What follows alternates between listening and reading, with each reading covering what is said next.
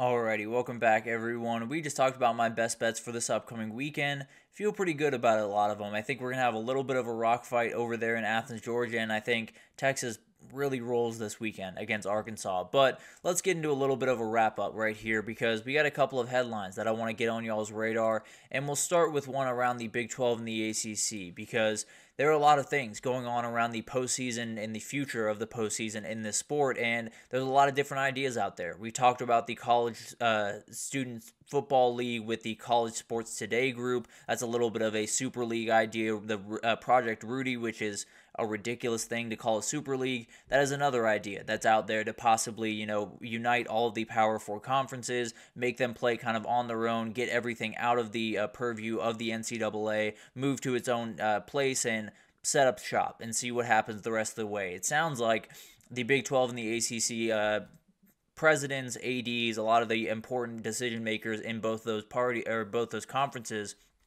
are going to meet later in about a week or so. I think December 4th is when they've kind of tabbed as the day that they're going to meet, and it's going to be really interesting to see what comes out of that. Now, the big thing to take away from this is everyone was invited. It wasn't just the Big 12 and the ACC that was invited. These two individuals, Tony Petitti, the commissioner for the Big 10, and Greg Sankey, were invited to this event. Does not sound like they're going to go, and that creates some problems. And it's the problems that we've been worried about for quite some time, but it sounds like those two conferences, the ACC and the Big 12, are on a very different page than the SEC and the Big 10. I think right now the SEC and the Big 10 are looking at the next couple of years as let's just keep as many exit paths open as possible. Give us as many opportunities to possibly take our ball and go play elsewhere if we see fit in the next 4, 5, 6 years. And then for the ACC and the Big 12, you're saying we just got to get stability. We have to make sure that we are in the fight. We have to make sure that we are at the table going forward in the future because the reality is there is a world where the Big 10 and the SEC break off, create their own football division, play their own championship, and that's the end of it for the ACC and the Big 12, at least in terms of being big-time conferences in college football. So that's kind of the battle back and forth, and I really hope that these people put their ego aside and get in a room and figure this thing out. But as of right now, it sounds like they are really fighting back and forth. It sounds like the SEC and the Big 10 are not remotely into the idea of these super leagues, and the ACC and the Big 12 might be a little bit more into them because they would be able to have a seat at the table. They would be protected by that agreement. The SEC and the Big 10 don't really need that protection quite as much. They have the ability to say, we'll take a relatively uncertain future because regardless of the uncertainty, we're going to be sitting on top of the pile. So it's going to be a battle back and forth. I hope they can figure this out one way or the other because I don't want to see a reality where we have the SEC and the Big 10 playing over here and the ACC and the Big 12 playing over here. You obviously want them to all be together. Some people are going to have to put their egos aside to get there. So we'll see what happens. Obviously, that has not been necessarily a popular thing to do in college football, so we'll see what happens there, but definitely going to be a battle, and the ACC and the Big 12 seem to be ready for a little bit of a fight. Then we'll get to Bryce Underwood because I'm sure a lot of you saw what the number was that was flying around Twitter the last couple of days. It sounds like Michigan is really trying to get Bryce Underwood, and they're more than happy to pay a little bit of money for him. So it sounds like the deal would be $10.5 million over 4 years, so obviously a little bit less if you were to leave after 3 years, which this kid's leaving after 3 years. I'm just going to be totally honest with you. Whether it's Michigan or LSU, which he is committed to right now, it's going to be 3 years. And if you're wondering why we're talking about this kid so much, why we're, leaning so much towards this crazy story that's going on around him, go ahead and watch his tape. This kid might be the next Cam Newton, and I wish I was speaking facetiously. I wish I was exaggerating. I wish I was overreacting. Everyone, and I mean everyone, that knows anything about football that's watched this kid has said he is a program changer. We just watched DJ Lagway come into Florida, give them so much hope and so much energy for the future that they're keeping Billy Napier as their head coach.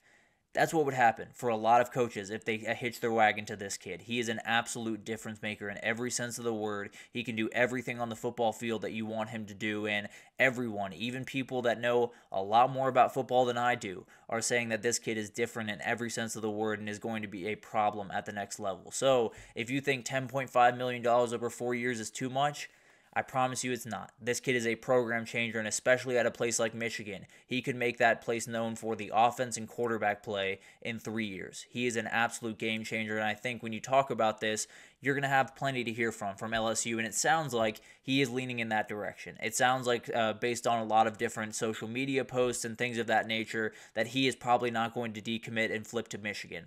A lot of that stuff changes in a hurry, so we will keep you updated, obviously, but a crazy, crazy deal. A one that gives you an idea of just how much money that some of these kids are worth, because he is worth that money, and also how much money was being held back from a lot of kids the last couple of years. So more power to him. If they're willing to give him 10.5 over 4 years, I'd take it and run with it. Now, it seems like he's going to go with LSU, but we'll see what happens over the next couple of weeks, and whoever gets this kid, congratulations. You just got one of the best quarterbacks in the country, and probably just got a guy that's going to play really, really well in the NFL and help you out there as well. So he's an incredible player, and although 10.5 sounds absolutely crazy, might end up being a bargain if Michigan can pull this off.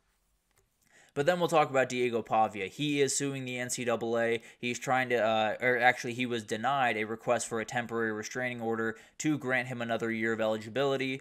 But they got to figure out what the ruling is on this lawsuit going forward. So it's going to be a battle back and forth, and he's arguing that his 2 seasons playing at a junior college level should not count towards his D1 eligibility. That is an argument that a lot of people have made before. It is an argument that a lot of people will be making coming forward, and he wasn't able to profit from his NIL. That's the argument that he's making. You know, when you're at a junior college, you don't have that ability.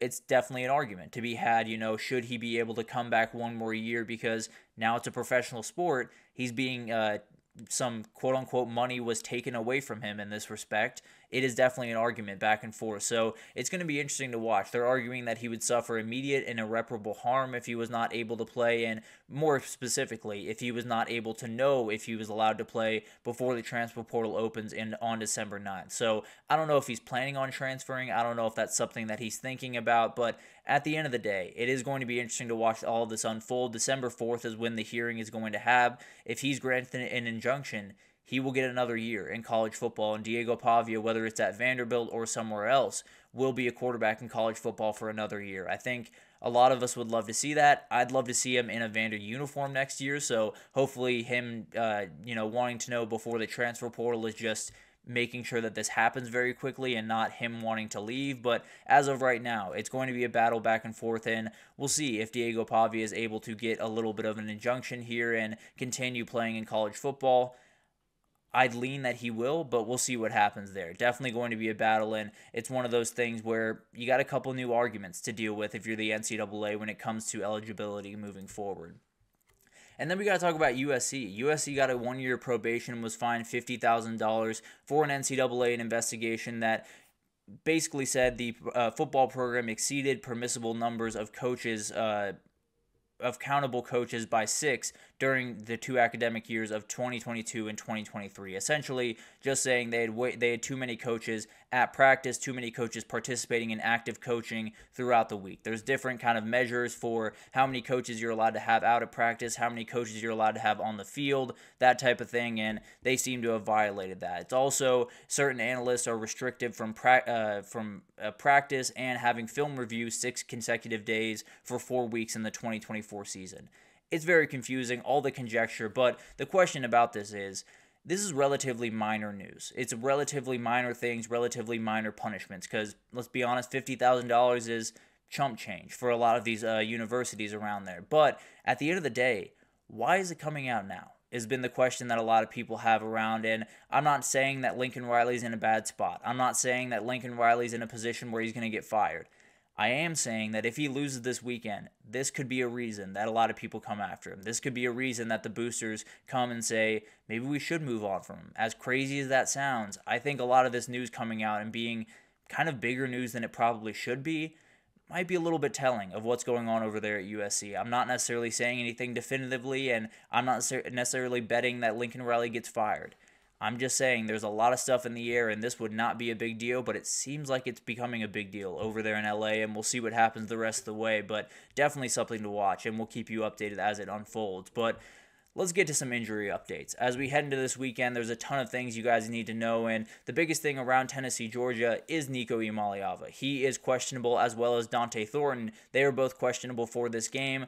I have a feeling they're both going to end up going. I don't necessarily have any intel on that, but definitely feel like a lot of things are trending in the right direction around there. So I would bet Nico's going to be out there. I don't know how close to 100% he's going to be, so still very much up in the air how much of an effect he'll have, but definitely something to watch, and hopefully we'll know more by the end of tonight and maybe going into tomorrow. And then Trevor Etienne is going to be out for this one for Georgia. That's the other big news here. Huge blow to that run game, especially with Cash Jones already banged up in that running back room. Sounds like it's Nate Frazier time for Georgia. It sounds like he's going to have to be the guy that kind of carries them to a win here, at least in the run game. I bet that guy right there, Dylan Bell, is going to get a couple of carries as well. Used to be more of a running back threat, so I would bet he's going to get plenty of run from that position as well. But a couple of losses for both these teams that could put them in a really, really bad spot. Obviously, Nico, a huge deal, and Trevor Etienne is one where this run game has really struggled as of late. They cannot take any more hits, and that's a really tough one. Then you got Pitt Clemson, a little bit of an update here. Eli Holstein has not been cleared to play yet.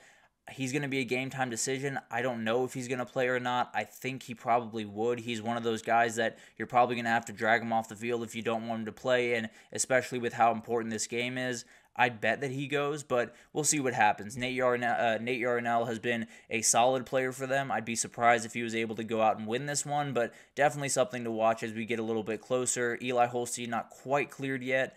I'm going to bet on him to play, but don't feel necessarily all that great about it. And then for Clemson, the big news here is Peter Woods, the absolute beast of a defensive lineman. He's going to play in this game. He will be back, and that's huge for Clemson in this run defense that if they can slow down this Pitt run game, it's going to be a nightmare day for the Panthers. I can promise you that. But a couple other little things. DJ Lagway is expected to go for Florida. He's expected to be back, and I think the big thing here is it's a huge recruiting weekend for Florida. If they can get this win and Napier can send a message to this program, this thing could get rolling in a hurry. There's a lot of rumors around a lot of players that one decommitted from Florida State yesterday. A couple others are out around there that are committed to other programs. Maybe Florida has something cooking if they can get DJ Lagway on that field and get a big-time win. But let me get this from Anthony before we get out of here. I have a serious fear that the playoff committee, even if either they're going to give it...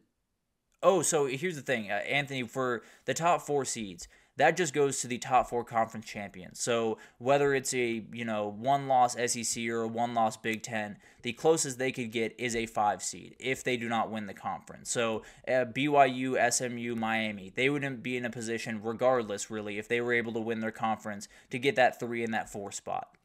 Moving forward, we'll see what happens if they kind of, debate that in the offseason. I tend to think they will, but I do think they are safe, at least for this year. The question will become after that, say SMU were to lose in that championship game and go 11-2, or BYU were to go undefeated and lose in that championship game. Would they get in over a 10-2 Tennessee, or a 10-2 Ole Miss, or a 10-2 Alabama? That's going to be the battle back and forth that I think we're going to have. But in terms of them getting a top 4 seed, that won't be an issue as long as they win their conference. They will get that top 4 seed and will get that bye in the first week. So that's not so much the issue that I'm worried about. The at-large bids are going to be really interesting to watch, no doubt about that. The reason I'm saying that is how they're determining the rankings now is, yeah, I do understand where you're coming from with that, and I think the rankings are going to be a little bit confusing over the next couple of weeks as they try to figure out what the balance is between who's playing well in their specific conference, who's in the tougher conference, who's playing the tougher schedule. All of that stuff is going to be really, really tough to iron out. I do think it's going to put the ACC and the Big 12 in a really tough spot as we get closer. I've said I think they're going to be a one-bid league, and I'm feeling better and better about that as we get closer and closer to this thing. Maybe BYU can get it done if they lose in their conference championship as an undefeated team, but other than that, I don't necessarily see a path forward, and that is part of the reason we're going to have to figure out just a different way forward in the grand scheme of things when we talk about this playoff. But a little bit more injury news here as we round up this show. Brady Cook is not going to play in this game. Mookie Cooper is also out for Missouri this upcoming weekend against South Carolina. It is going to be Drew Pine, and we'll see what happens from there. They were able to win one last week, but a lot of a taller order this upcoming week against South Carolina. And then Jordan James is questionable for Oregon against Wisconsin.